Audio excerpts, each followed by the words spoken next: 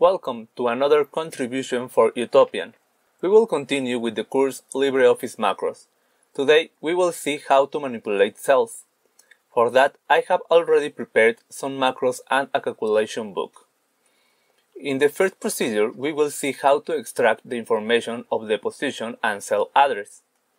For this, I have already created three objects: oComp, oCell, and oDoc, and a more oCellAdder object, to which I am assigning a cell type structure of the table that refers to my spreadsheet.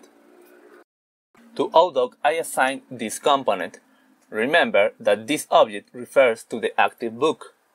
To the object oComp, I assign a structure of the calculation table CellAdderConvert. To the object oCell, I assign a cell of the active book of the sheet with the index 0. The cell with position 1, 1.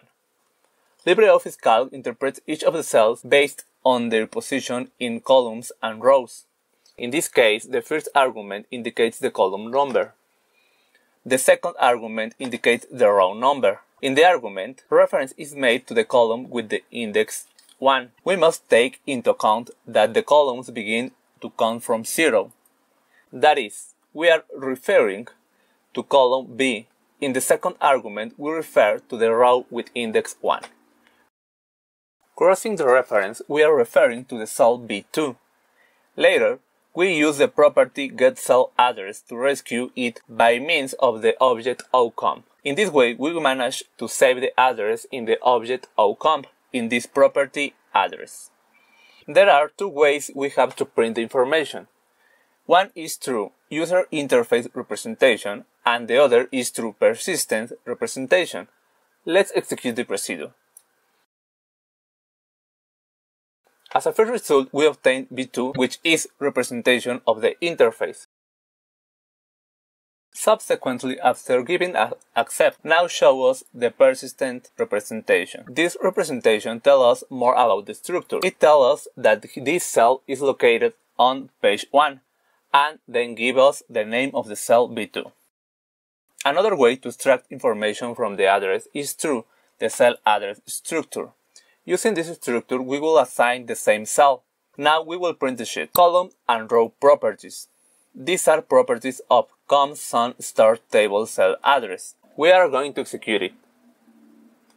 It tells us cell B2. Subsequently, hoja 1.B2 that corresponds to this other line. Later, it indicates me the index of the spreadsheet. We must remember that the index in LibreOffice Calc starts from 0. Now give us a 1. This 1 refers to the column.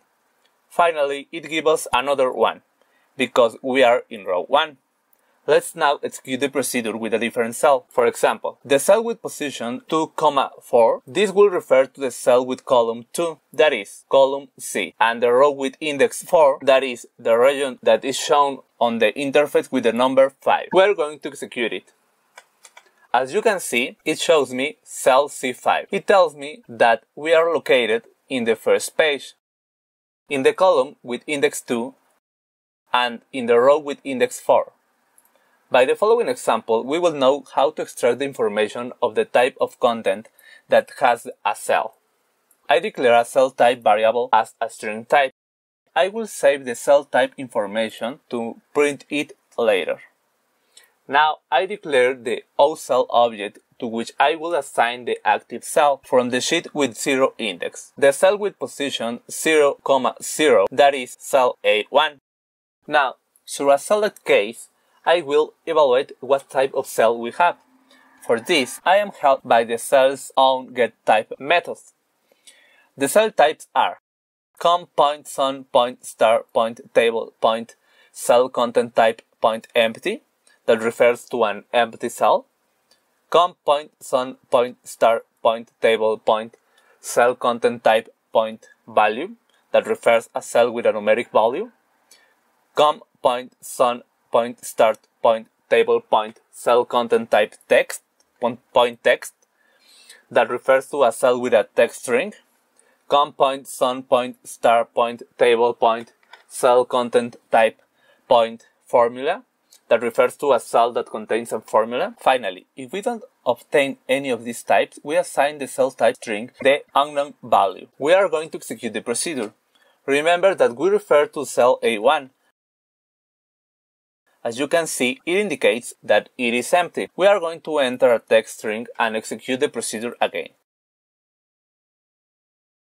It shows me that it has a content of type text. Now I will enter a number. After running the procedure, it shows me that it has a value type content.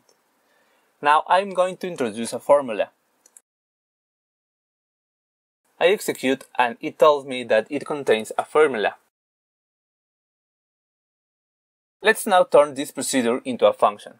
The function will receive a cell and return a string. When I use this function, it will return the type of cell as a text string. Now we create one more function. This function also receives a cell and returns a string. This function returns a simple cell info string, which is more elaborate. First, it indicates the absolute name of the cell. Here we see another way to get the name of the cell displayed by the interface. Now, we introduce the text string has type. We will now use the function we created earlier to obtain the cell type. Now we enter the text string and in parentheses the result of the getString method. This will return which is the text string that contains the cell. Analogously, we will show the result of the getValue method between the value text string. This will give us the value assigned to the cell. Finally, we introduce the text string formula and in parentheses the result of the getFormula method. In the following examples, we will see how to enter content in the cells. We declare the OCell, ODoc objects and the text string S. Later, we assign ODoc the active book. To OCell, in this case, we are assigning the cell with position 0, 0 of the sheet with 0 index. That is, we are assigning cell A1. To enter a text from BASIC, we will use the setString method. Using OCell, we will indicate the cell to which we will assign the text by helping us with the setString method, introducing the text string in parentheses. In this case, I use the simple cellinfo function to obtain the information of the cell in the text string S, and then print that string using an MSG box. Let's execute the procedure. First, we notice that you have entered the text string indicated in the setString. Now, let's see the information that the message box shows. We have indicated cell A1 of the first page. The content type is text. The content of the string property is Andy. The content of the value property is 0. And the content of the formula property is Andy. Let's go to the next example. In the following example, we have a structure very similar to the previous procedure.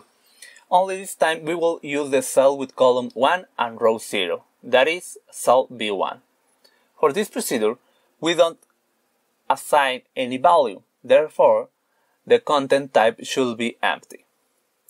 We see the name of the cell correctly indicated, the cell type is empty, the string property is empty, the value property acquires the value 0, and the property formula is empty. It is important to note that the value property is assigned to 0 when we have a text string or an empty cell. Let's go to the next example. Now we are using the same cell again, that is cell B1. Using the setValue method, we assign a value to the cell, using that value as an argument. Let's execute it. We note that the indicated value has been entered in the cell B1 and the string, value, and formula properties have acquired the same value. In the following example, we are going to introduce a number in the cell with position 2, 0, that is cell C1, but in this case with the setString method. As expected, when entering a number as a text string, the value property is assigned to 0, while the other properties are filled with a 4. For the next procedure, we will use the cell with position 3, 0, that is cell C1. Now, let's introduce a formula. We will use the setFormula method. The the formula must be entered as an argument of the method and enclosed in quotation marks. We can use any formula that we would use directly in Calc. When executing, it indicates in the string property the value Andy. In the value property, the value 0, and in the property formula, the value equal A1. In value, the value 0 is assigned because we are assigning a formula that assigns a text string. Let's try assigning a numeric value using the formula. Let's assign cell B1 then. As we see now, the string property has the value 23.2. The value property also contains the value 23.2, and the formula property has equal B1. It is important to note that in the property value we obtain the result of the value of the formula. Now we delete the contents of a cell. For this, we must first indicate the cell to be deleted. We show the cell 3,0, which refers to cell C1. Now, using the setFormula method, we will introduce an empty formula. Let's execute the procedure. As you see, automatically the cell type changes to empty. The string property becomes empty, the value property takes the value 0, and the formula property becomes empty. Let's now try to add the cells that we have modified. This should give us an error because we can't add strings with numbers. In this case, we will use cell A2 with the formula equal A1 plus A2 plus A3. Let's execute the procedure. Naturally, in the string, we obtain the "on" error when the types don't match. In the value property, we have 0, and in the formula property, the formula that we previously introduced. Now, let's make the addition directly with the value property. In this procedure, to ODoc, I assign the active book. I assign the first page of the active book to OSheet. To OCell, I assign the cell with position 0, 1, that is cell A2. Now to OCell, that is to cell A2, I assign a value to it using the setValue method. This value is the sum of all the value properties of cells A1, B1, and C1. These values are obtained through the OSheet object. Let's execute the procedure. We have obtained the value 23.2. We have not obtained any error. We note that the cell is now of the value type, and in all its properties the value 23.2 has been assigned. We have now found a way to add cells that even contain text strings without having any errors. The drawback is that for this sum to be executed, the procedure must be executed. It is not done in real time as it happens with the formulas in Calc. However, using events, we could get it to run automatically, but that is the subject of another video. Well, I hope you found this video useful. See you